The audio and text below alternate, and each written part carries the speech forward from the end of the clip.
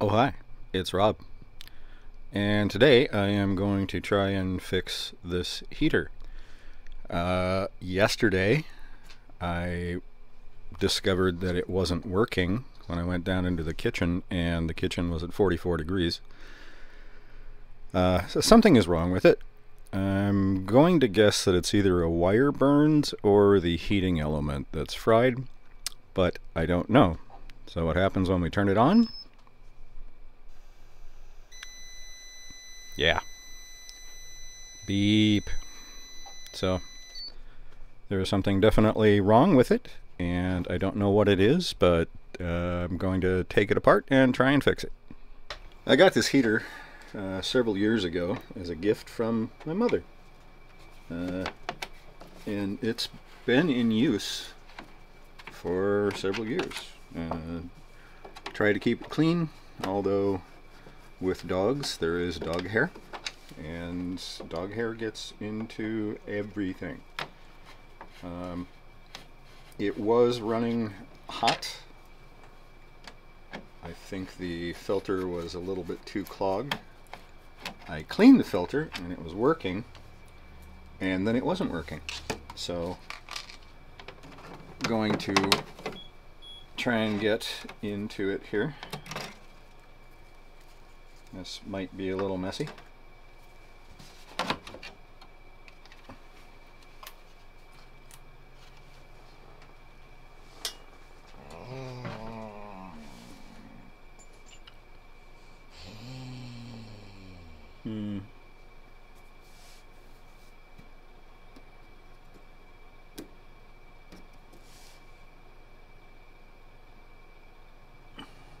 I should probably try and blow this out with the air compressor.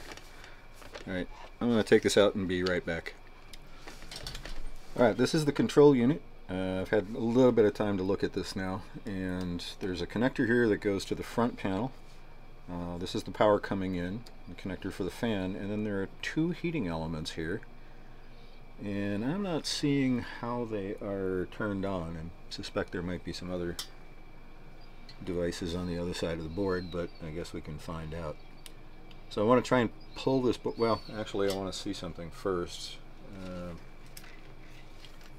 want to see what happens with the where do we go?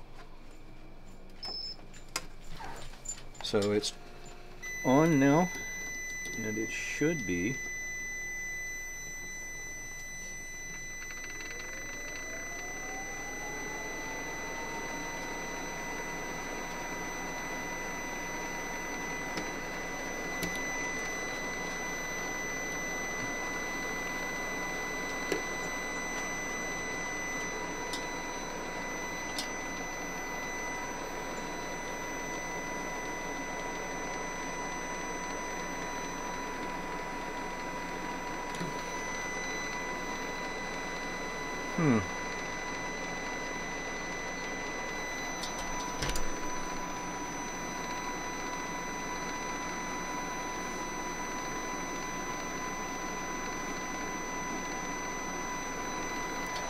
Well, oddly, it's actually producing a little bit of heat right now.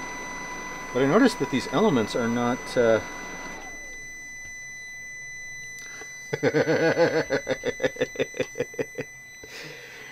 Oops! Alright, back in action.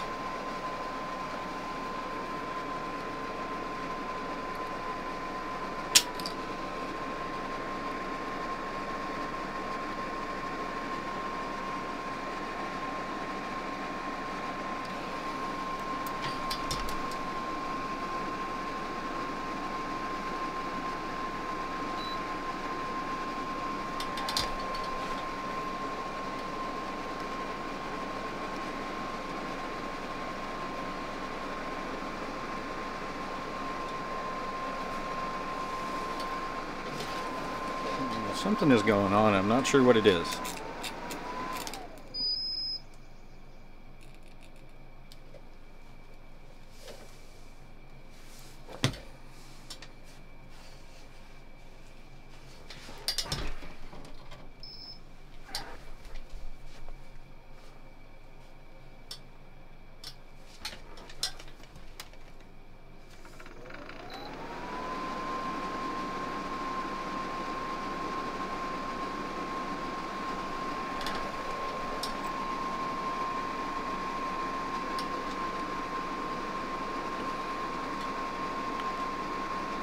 Blowing warm air, but it's not very warm.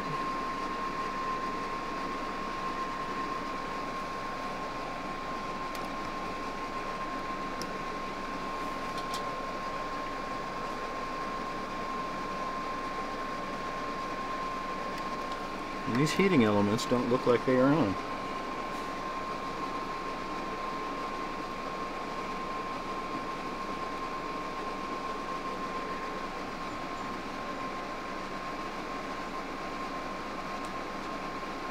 I'm getting like 1.5 volts AC on this one, and less on this one.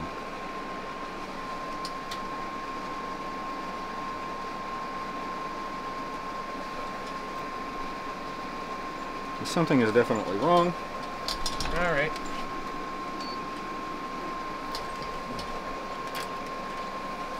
Well, we'll have a look. Okay, I've got the power going in unplugged. So now I want to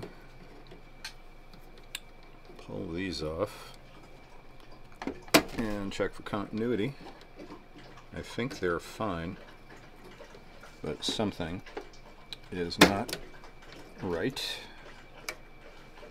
in getting them power.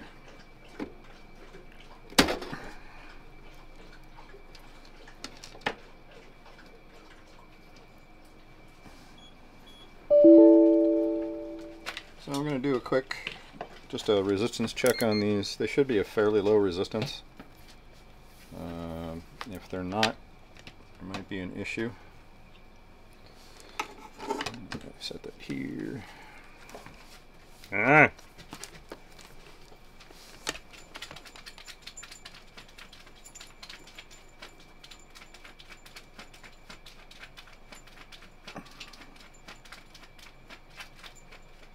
$13 ohms. That seems entirely reasonable. And we'll see if this one is about the same or maybe twice that.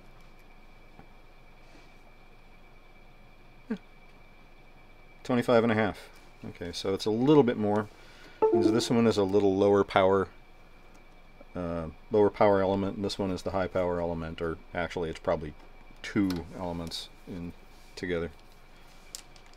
So those seem okay. I think I need to take this board off.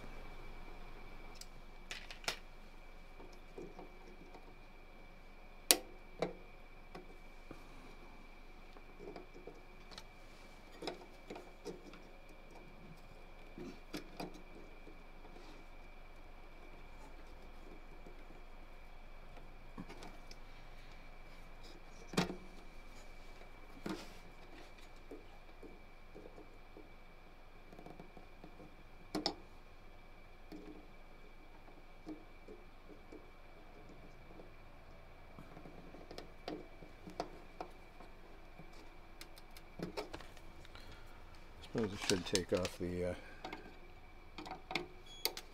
heatsink screw here, so that will come off.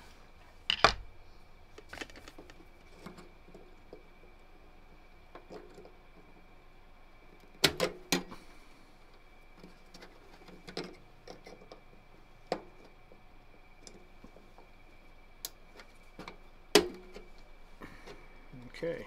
Where are we stuck? Where are we stuck? We're no longer stuck. Pull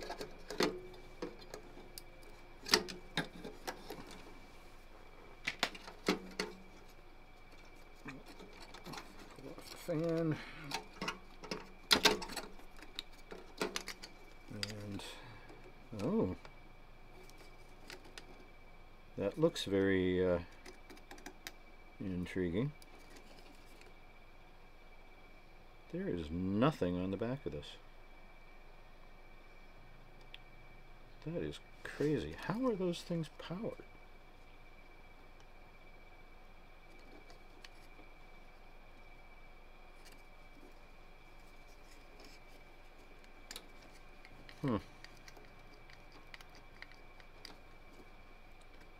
Yeah, that's a little suspicious right there. I don't know if you can see that. There's this little blackened spot right there.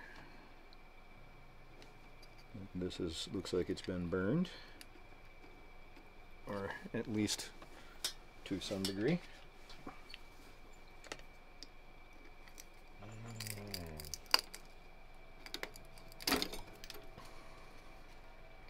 Don't know that that's going to make much of a difference, but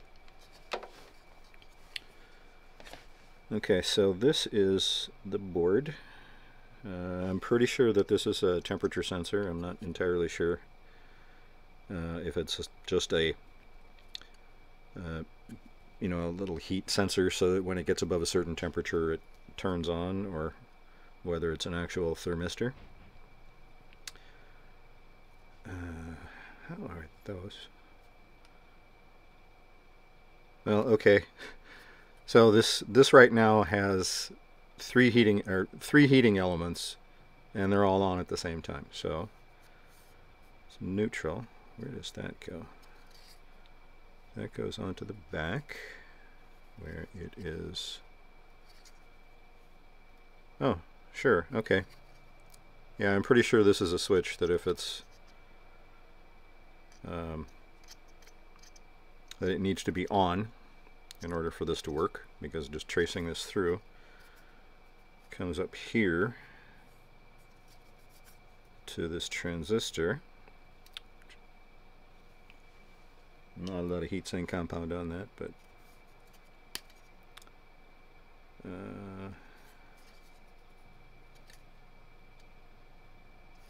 so apparently it is all turned on by this transistor. There's a BT425. I have to look that up. Some power resistors here. So it looks like everything's controlled by this little beastie, which I cannot read.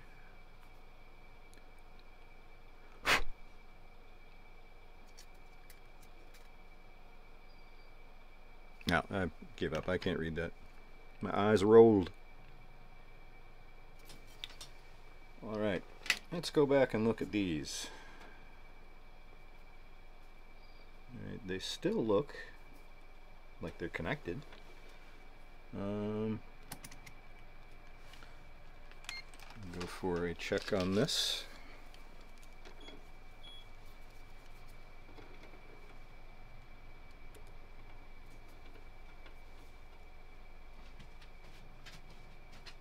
Yeah, that is closed. So this is a snap switch on and off sensor, so that if it's below a certain temperature, this is connected, and if it gets above that certain temperature, this is flipped open like a switch. So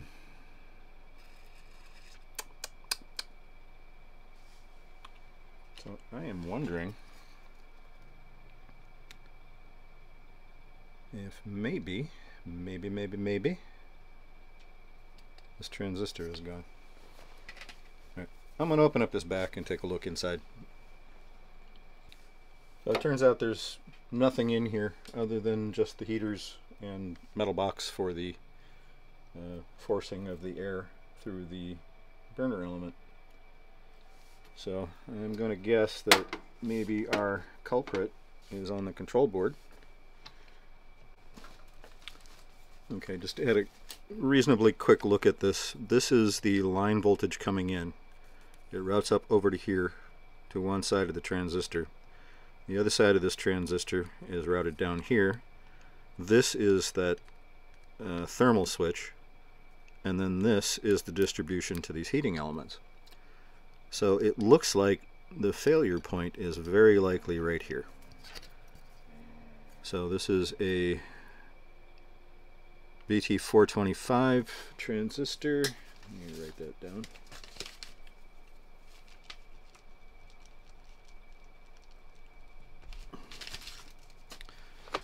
And what I should be able to do is check and see if there's line voltage here when it should be on. If there's, I mean, there's going to be line voltage here because that's just a direct connection. But in order for this to work, this has to turn on, and if it is not turning on, if this transistor is blown, then there's going to be nothing here or very little here. So let's figure that out and see if it works. We'll test it. Actually, I want to take a look at this. We've got 3 resistors here. Diodes. Oh, okay. This is just a power line dropper for the power for this chip. All right, I'm gonna put it back together. All right, so this is plugged in and it is ready to go. I just wanted to show you that indeed this leg of this transistor is sitting at 120 volts. That is the line coming in, the line voltage coming in, and there is basically nothing there. Let's see what the base is, or whatever it is. 120 volts. That's odd. I'm gonna have to look that up. That might not be a transistor. So now it is on. It should be trying to heat, and we should see voltage there. It's 102, 104, 105 volts.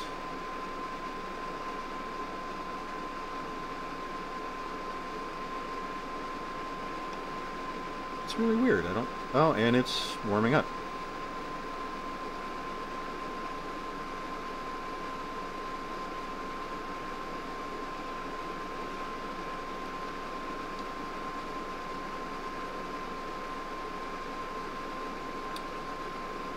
Okay, so it seems to be working now. Maybe it just needed to have that board taken out and some of the connections restored a little bit. I don't know.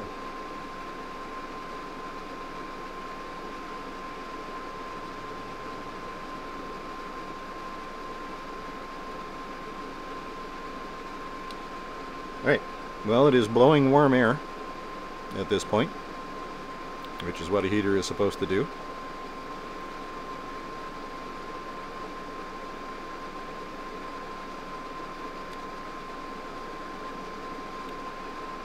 So I don't know. This one might be a fix.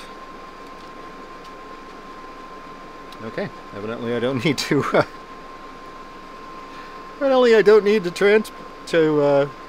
replace the that BT45 or 425. All right. And you guys saw it here.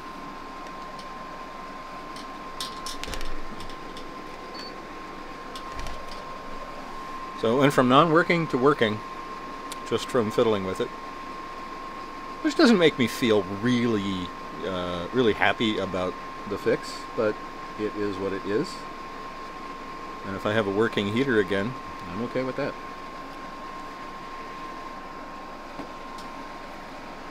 Well, I guess we'll put it back together and call it a win. See you guys next time.